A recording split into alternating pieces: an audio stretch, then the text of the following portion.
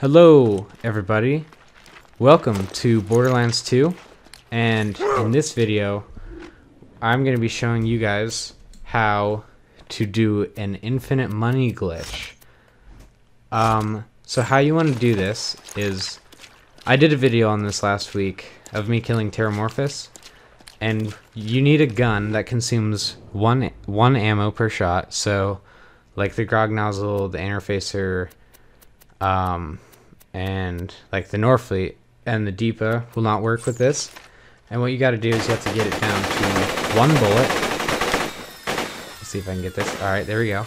And so how this glitch works is we're going to be taking advantage of Money Shot. So you're going to want a Money Shot class mod.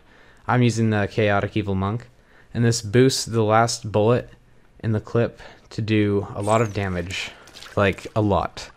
And so what you're going to do is you're going to take a Vladoff rocket launcher, doesn't matter what rarity, except it cannot be the Mongol, and you need to hold it in the second slot and the other gun in the first slot, and then go to a third slot weapon, Gunzerk, and then switch weapons, and you do this so it doesn't refill your ammo. Then you're going to shoot your right-handed weapon and then instantly shoot the launcher, and it should start doing infinite money shots, and it will, the only time it'll stop is if you interrupt the animation. So like when as you can see, when Gunzerking stops, it will stop the glitch. So that's how to do it. Thank you for watching, and please subscribe. Bye.